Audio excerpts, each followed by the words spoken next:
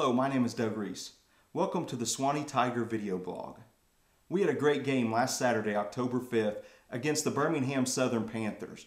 The Panthers went into halftime with a lead over the Tigers of 21-2. After halftime, the Tigers came out, they woke up, and they were ready to play. Cortez Brown had an interception that he took to the end zone for a touchdown. And also, Quentin Jones had an interception. And then we had some great play by the offense of the Tigers. Now here's Coach Tommy Laurendine and Coach Evangelista to give you just an interview after the game. We have Coach Laurendine with us today. Coach Laurendine, big win for the Sewanee Tigers. Your first conference game this year, but what a comeback. What a comeback you guys had. Tell us about the comeback that you had. Well, everybody wants to know what I told them at the half. And to be honest with you, there wasn't a whole lot said. We were trying to get them to calm down a little bit. They did some things in the first half defensively that we really hadn't worked on. And we just made a few little subtle changes here and there. We got ourselves settled down, and we came out the second half, and they were able to move the ball on a consistent basis. And they got a little tired on defense over there. And the two interceptions, one return for a touchdown, that definitely helped. That really helps your offense there. Oh, there's no doubt. When your defense plays offense, it helps your offense. There's no doubt. We really needed that. You know, we talked all week long about this is a new season. We played 4 non-conference games. Now this is the second half of the season. It's a new season. Now we're all conference play, 1-0 in the conference. We've got to keep it going from here. Well, you did a great job today. Hats off to these young men. They showed a lot of heart and determination. And, you know, you've been doing a great job as we've seen you coach this year. And just keep up the good job. Thank you, sir. Would you like to highlight any of the players today? Well, hats off to Cortez Brown.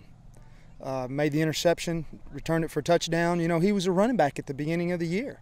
After week 2, we had an injury or two in the secondary, and we asked him, said, Cortez, would you mind going playing defensive back? Well, really and truly in his heart, he didn't really want to do that, but he did what's best for the team. And he reluctantly went over there. But let me tell you something, the kid is going to be a great corner for us before it's all said and done. He's got 2 more years with us after this season. So he's got a lot of ability. As you could tell, he can run. So defense, the whole defense stepped up when they had to the second half. So, you know, Curtis Johnson continues to be a leader for us on offense.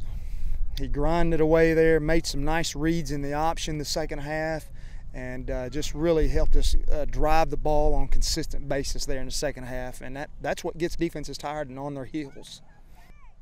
Now I have with me Coach Evangelista, the defensive coach for the Sewanee Tigers. Coach Evangelista, you guys came up big today. You put the Tigers back in the game. Tell us about your defensive performance today. Well, it really was probably a tale of 2 halves, to be honest with you. We had just given up a couple of big plays in the first half. They really hadn't done anything. We hadn't practiced. We just lacked a little emotion, and we went in there at halftime and just you know, put our heads together and said, let's go out and play hard and have fun, regardless of what the score is. And came out in the second half, and you got to hand it to the kids, because honestly, anybody could have called what we did the second half. They executed and made plays. Now tell us about Cortez Brown and the big play he had, and Quentin Jones had a really pivotal interception also. Yeah, it was a challenge for us to stop the run. We had to load the box up, which we did very well. But what that does is that puts the secondary out there on an island. Cortez, which has been a great addition, you know, Cortez started the year at running back, slot back for us, and we just needed it to get some depth over there.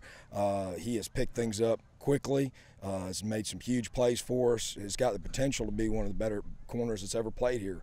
And what can you say about Quentin? You know, he's always in the right place at the right time. Really all the guys in the back end today just did a great job of executing what we asked them to do, and when their number was called, they made the plays. Great job on defense today. Thank you for coming out and talking to us, and big win for the Tigers. Congratulations. Now here's an interview with Cortez Brown, who had a pivotal interception and run back for a touchdown, and also quarterback Curtis Johnson. I have with me Cortez Brown. Cortez, you came up big. You had an interception for a touchdown, a pick 6. Tell us about that pick 6. Well, first off, this is my first time playing defense. I was running back prior to this, and I'm just trying to catch up and adjust to things. Thankfully, Daynard and Quentin has taught me how to actually play. And when I got the pick, I didn't know what I was doing. I just took the ball and ran with it, and I just cut off. And thankfully, Alex Cops came over and blocked for me, and I was able to score a touchdown. And so I was thankful. Great job, especially since you haven't really played defense since you were in high school. Now, tell us a little bit about yourself here on the mountain. I'm on the honor council. I'm an AP. I'm a Spanish major with a pre-med track. I'm an Arcadian for admissions office. So I have a pretty busy schedule on top of football and track. So, well, great job today, and big win for the Tigers, big conference win. Yes. Thank you very much. Thank you. And you have a good week, and we'll look forward to seeing you next week against Rhodes. Yes, sir. Now I have with me Curtis Johnson. Curtis, the quarterback for the Sewanee Tigers. You had a big day today, 99 yards rushing, 47 yards passing, a passing touchdown, and a rushing touchdown. Tell us about the day for the Sewanee Tigers. This is a great day. A great day to open up conference, come out here, get a win. Feel we came out a little flat in the first half. We were down big, but the defense, it came out solid for us. 2 interceptions and pick 6 by Cortez. Another big interception by Quentin Jones. I mean, that was great. It just energized us, and fans got into it. We fed off that energy to continue to drive and pound and just punch it in, and we just played with passion and fun in the game, I feel like. Well, you had a great game today, and it really helps out when your defense plays offense for you. So it was a good game. Tell us a little bit about next week against Rhodes. What's that game mean to you, especially as a senior? It's huge. I can't even describe it. We've played these games against these guys pretty close. All my time I've been here, and it's a big rivalry game. Everyone's it gets pretty heated, and everyone's riled up to go. And I'm pretty sure they circled it on their schedule, and we have too. And they got us at home last year in the last minute, and we plan to take care of business this week. Now tell us about Curtis Johnson. You're a senior here at Sewanee. Tell us what you like to do. Tell us your major and what you like to do. Here at Sewanee, I'm majoring in art. Interested in graphic design, but right now mostly on the fine art side with drawing and painting. I've been involved in leadership positions here as a proctor and assistant proctor, previously my sophomore and junior year, and now I've just taken a step back to relax and really embrace this time here on the mountain.